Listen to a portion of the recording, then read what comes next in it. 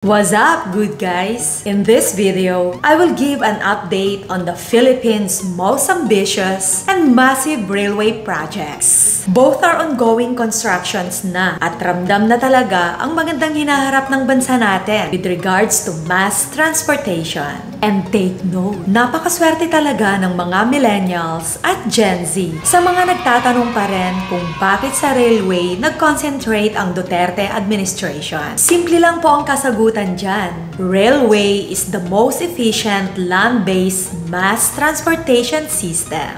Lahat ng mga mayayamang bansa at first-class cities sa buong mundo ay merong dekalidad na railway system. Amazing! So sit back, relax, and enjoy my video until the end kasi 100% sure ako na marami kayong matututunan dito. Let's get into the updates right away, starting with the PNR North-South Commuter Railway or NSCR. The PNR Clark Phase 1 or yung Malolos Bulacan to Tutuban, Manila is at 51.3% completion and will be partially operational by October 2022. It will cut the travel time from Malolos to Tutuban to only 35 minutes, which was at 1 hour and 30 minutes previously. Amazing! For the PNR Calamba naman, the construction of the 19 stations will start in 2022. To know more about the PNR NSCR project, let's watch them. Alam nyo ba guys na ang PNR or Philippine National Railways ay nagsimula pa noong 1892. Panahon pa ito ng mga Spanish colonial period pero meron na tayong napakagandang railway system. Mahigit kumulang sa 1,140.5 kilometers ang haba nito bago magsimula ang World War II. Kaya napakasarap magbiyahe noon from San Fernando, La Union hanggang Legazpi, Albay noong mga panahong 1930s. At the height of its operation, the PNR was operating 47 stations serving Northern Luzon until Bicol region. 121 years old na sana ang mga PNR trains natin kung naalagaan nga lang. Sayang, di ba? Fast forward today, this is what our current Department of Transportation is doing with its latest project, the North-South Commuter Railway or NSCR for short. Ito po ang pinakamalaki at flagship railway project ng Build Infrastructure Plan ng Duterte administration in partnership with Japan International Cooperation Agency o JICA and Asian Development Bank o ADB. The North-South Commuter Railway project is a 147-kilometer mass transportation railway system passing Central Luzon, the National Capital Region, and Calabar Zone with a total cost of $15.8 billion. Tinatawag din itong Clark to Calamba Railway kasi nga magsisimula ito from New Clark City hanggang Calamba, Laguna. It is divided into 3 stages. Clark Phase 1, a 38 kilometers line from Tutuban, Manila to Malolos, Bulacan. Under construction na po siya. Clark Phase 2, a 53 kilometers line from Malolos, Bulacan to Clark, Pampanga. And Calamba, a 56 kilometers line from Manila to Calamba, Laguna. Let us watch a short video clip from JICA on the ongoing railway construction of Malolos to Tutuban NSCR Phase 1. Philippines is one of the dynamic developing Asian countries facing significant challenges due to rapid motorization and deteriorating public transport systems. In order to promote inclusive growth and improve transport system within and outside Metro Manila, the Philippine government will build a North-South Commuter Railway project in addition to the existing commuter railways such as LRT-1, LRT-2, MRT line, and PNR line. The North-South Commuter Railway project will utilize the old right-of-way of the Philippine National Railways and aims to providing a safe, fast, and reliable rail transport system. The Dream Plan has proposed 2 flagship projects, namely the North-South Commuter Railway Project and Mega Manila Subway Project. Envisioned to have a route length of 37.9 kilometers, the North-South Commuter Railway Project composes northern section of the North-South Railway Project, which is the railway master plan encompassing the Luzon Island. The distance from Malolos to Tutuban is 38 kilometers. By taking the train, the fastest journey time going to Tutuban is 35 minutes at 64 kilometers per hour on average. By riding on a bus or jeepney, it will take almost 2 hours to reach Tutuban considering heavy traffic congestion on highways. The North-South Commuter Railway features an 8-car train that can accommodate up to 2,238 persons. The air-conditioned train will be made up of lightweight stainless steel that runs up to a maximum of 120 kilometers per hour with a headway of 6 minutes in between trains. Faster transactions, more affordable operations, more efficient collection. Our transport solution makes these possible through an automatic fare collection or AFC. This will bring important benefits to the 1 million daily passengers using the rail lines, not only LRT Line 1, LRT Line 2, MRT 3, but also to the future NSCR. This AFC will remove the current inconvenience of buying separate tickets for separate lines. Disaster mitigation technologies from Japan, such as seismic design method, is applied to the North-South Commuter Railway project to ensure the safety of railway structural facilities and passengers during major earthquakes, secure economical design, and provide aesthetic and slim cross-sections for structural components. Faced with the urgent need to improve connectivity of the existing and the future railway lines in Manila and the increasing desire of its citizens for live, work, and play in their communities, a transit-oriented development will be embarked in the Tutuban Station area.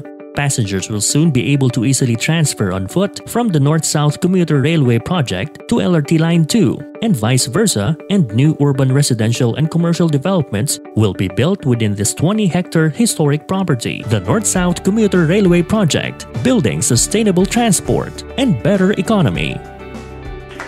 World-class na ang design ng NSCR kasi nga elevated na lahat ang railroad nito at flood-proof pa. Pinag-aralan ng gusto ng JICA at Tokyo Metro ang paggawa ng NSCR na talaga namang mga experts sa paggawa ng railway system ng Japan.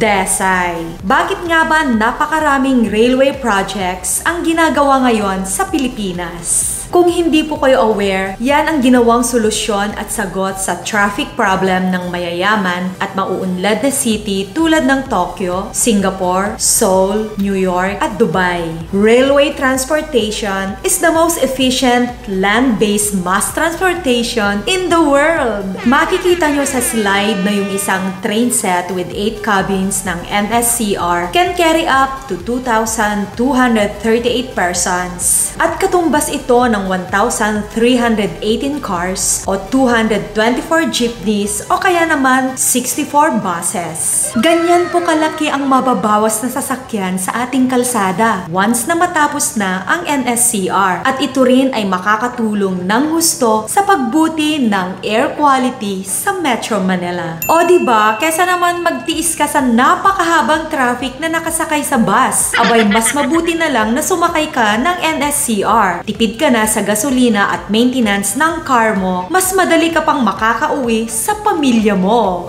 Yes! Punta naman tayo sa Metro Manila Subway Project or MMSP. The DOTR just recently announced the groundbreaking of Camp Aguinaldo Station. Ang ibig sabihin lang nito ay talagang umuusad ng gusto ang proyekto at talagang on track sila sa partial operation ng 3 subway stations late next year. Amazing! For the detailed information about this massive project, let's watch this. We will make a few years the golden age of infrastructure in the Philippines. In other words, we are going to build, and build. At dahil dyan paparating na ang incredible na solusyon, ang Metro Manila Subway. Incredible ang scale ng Metro Manila Subway. Magmumula ito sa North Avenue hanggang FTI, NAIA Terminal 3 at konektado rin sa Central Business Districts. Ito ay interconnected din sa LRT 1, LRT2, MRT3, MRT7 at PNR. Incredible ang bilis na hanggang 80 kilometers per hour. Imagine, nasa 31 minutes na lang ang magiging biyahe mo mula North Avenue hanggang NAIA Terminal 3 o FTI. Incredible ang technology! Advanced Japanese technology kasi ang gagamitin tulad ng sa Japan Railway System at meron din platform screen doors. Incredible ang accessibility dahil interconnected ito sa mga linya ng MRT, LRT at PNR gaya ng sa North Avenue, Anonas, FTI at Lotan West stations. Connected din ang mga station sa iba pang public transport terminals tulad ng bus, jeep at taxi. Kaya mas mabilis mo nang mararating ang anumang destinasyon sa kamay nilaan. Incredible ang safety dahil flood resilient ito kahit pa sa mga bahaing lugar. Ito rin ay earthquake resistant at malayo sa fault lines. Incredible na long-lasting. Ang depot ng subway ang magiging center of maintenance at magiging lugar ng Philippine Railway Institute na siyang maniniguradong tama at pangmatagalan ang magiging operation at maintenance ng subway at iba pang linya ng tren. Hindi to drawing! Dahil magbubukas ang partial operability section ang unang 3 stations ng subway na nasa Quirino Highway, Tandang Sora at North Avenue sa 2022.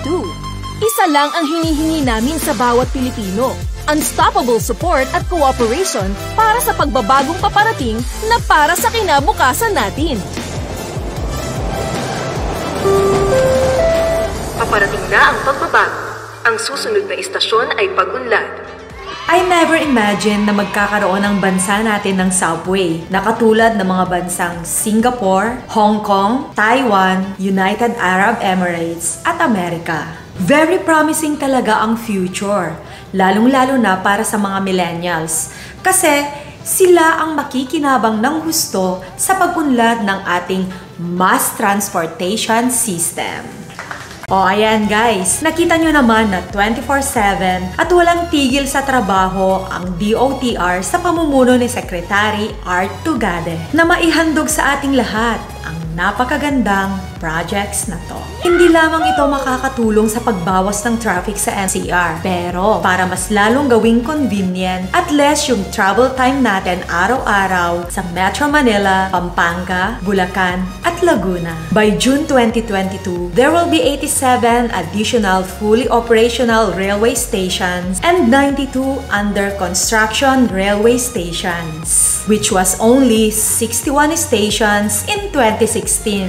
Amazing! Para naman sa mga savvy real estate investors, this is the best time to invest. Kasi once na matapos na ang Metro Manila Subway at PNR NSCR, which are considered as SMDC prime location, 100% sure na 200 to 300 times natataas ang capital appreciation ng mga residences malapit dito. Just to give you an example, let's watch this. Ang tanong, paano ba nito maaapektuhan ang mga SMDC residences na nakapaligid dito? According to the study of Colliers Philippines, isang international professional services and investment management company, lahat ng properties na 1 kilometers away from the Metro Manila Subway ay tataas ng 2 to 3 times ang magiging value at capital appreciation by 2027. Amazing! Uulitin ko ha, 200% to 300% capital appreciation! Grabe! Mind-blowing, di ba? Ito ang #1 reason why most SMDC residential developments are located near the Metro Manila Subway Project. Prime location. Makikita nyo sa slide yung complete map ng Metro Manila Subway at yung mga SMDC residences na malapit dito. Makikita nyo rin dito na talagang pinag-aralang mabuti ng SMDC na maipwesto sa prime location ang mga condominium developments niya. To take advantage of the 200 to 300% capital appreciation once na matapos ang subway. Amazing! Let's make a good example kung ano ba ang sinasabi ko. Halimbawa, kung mag-i-invest ka ngayon sa SMDC Gold Residences ng 1-bedroom unit na naka-pre-selling at around 7.2 million pesos with a monthly down payment of 17,000 pesos for 59 months, on the first year na ma-RFO ang unit mo, it will have a maximum value of around 21.6 million pesos! Amazing, di ba? Hindi pa kasama dyan yung magiging income mo once you start leasing out your unit through Airbnb or long-term leasing. Nag-invest ka lang ng 1.2 million pesos sa loob ng 6 years, pero kumita ka na ng halos 20.4 million pesos or $406,000 just by buying a property near the Metro Manila subway. As you can see on the slide, yan yung mga SMDC residences na malapit sa mga magiging station ng North-South Commuter Railway. At dahil nga considered na prime location ang NSCR, sure ka na tataas ng 2 to 3 times ang capital appreciation ng mga properties na malapit dito. If you like the video, give it a thumbs up, subscribe to my channel for more real estate news like this, and hit the bell icon so you won't miss any of my videos. Thank you for watching. This is Dasay Barreto saying, let your money work for you. Start your real estate investment now. Happy investing! Keep safe always and God bless. I'll see you in my next video. Bye-bye!